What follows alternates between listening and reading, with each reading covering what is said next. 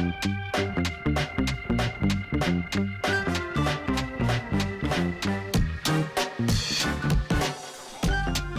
folks, welcome back. There were two big events that happened in the cloud computing world last week. The first of those was our conference, Google Next, where we talk about new products, new solutions, success we've had with customers, and we also have lots of learning, blogs, tutorials, videos, things that you can do to try stuff out at home. The other big event that happened was called KubeCon.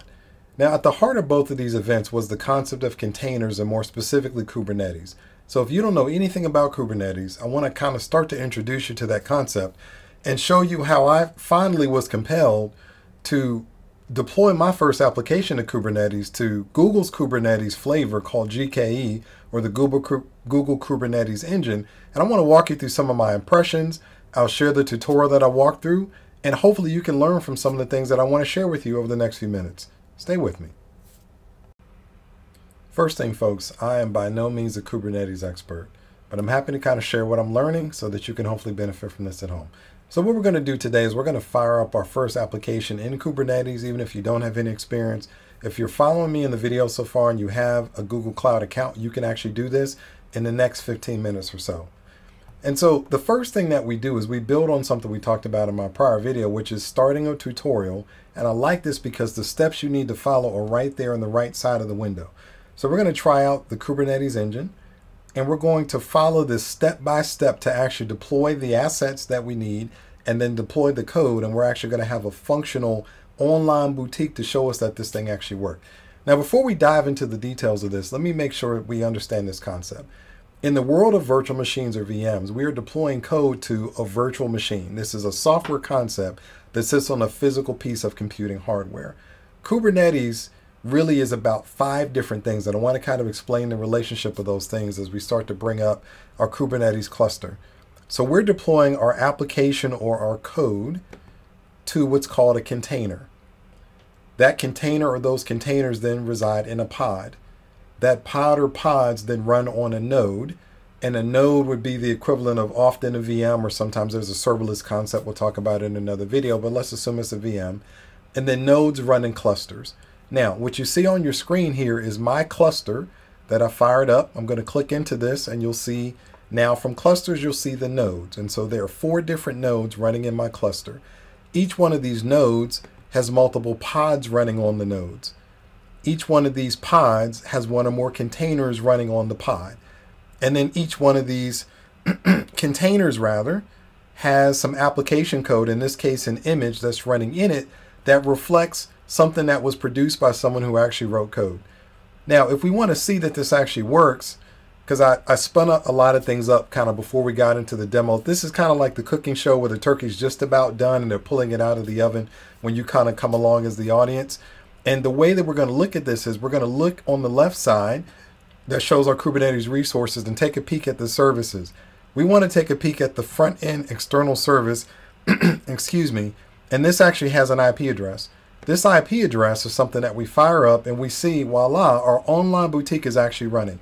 Now, the different services in the Kubernetes cluster handle some of the different functions that you would expect to see in a store. It's handling things like the shopping cart. It's handling things like shipping. It's handling things like the tax calculation and the inventory management. Those different aspects are what's happening in those different services in the Kubernetes cluster. And so, again, we're just scratching the surface. What I will say is that tutorial that we talked about, that this is now the application that's a representative sample of, takes about 15 minutes or so. You take as long or as little time as you need to. Think of this as the first of many videos that we want to talk about to get you exposed to things. I was able to do this in about 15 minutes. I believe you can at home as well. And to build on some other things that I want you to be able to take a look at home, I want to give you 3 resources to take a look at. Some of us benefit not just from deploying a sample application, but from seeing the big picture. So I want to give you one thing that I highly recommend you take a look at, which is one of the demos from Google Next last week. There was a great demo that Richard NVIDIA did about introducing Google Distributed Cloud, but it talks about a lot of the concepts of how do you move from VMs to containers and how do you look at things like multi-cloud and Kubernetes. It's a great high-level picture. You won't get all of it just yet, but it'll give you a preview of some things that we're going to talk about in the next few weeks, number one. Number two, one of the foremost experts on Kubernetes in the entire world, in my opinion, great guy, Kelsey Hightower, and I did an event last week to kick off KubeCon. And so getting started with Kubernetes was a Google event that we did on day 0, the day before KubeCon kicked off officially. And it started with Kelsey and I doing a keynote answering questions mostly from the community. Things like, what is Kubernetes? How do I get started? And so this link actually shows you ways to access those on-demand sessions. And then some of the other folks from Google, like Castle and Fields, walk you through demonstrations to kind of make this real. The last thing that I want to highlight is Google is actually offering some free resources to the community that you can take advantage of right now. So Google is partnering with Coursera, and Google training on Coursera is actually free between now and November 6th. So you literally can sign up and take some of these classes to see if you have an interest in anything. So again, we're going to be back with you sometime soon in the next 1 or 2 weeks with more information. Watch Richard and Vidya's video. Take a look at getting started with Kubernetes. And if you want to go deeper into training, sign up for this free training. The links are going to be in the description of this video on YouTube. Happy learning. Check back with us. Give us some comments. Tell us how you're doing. Thank you, folks.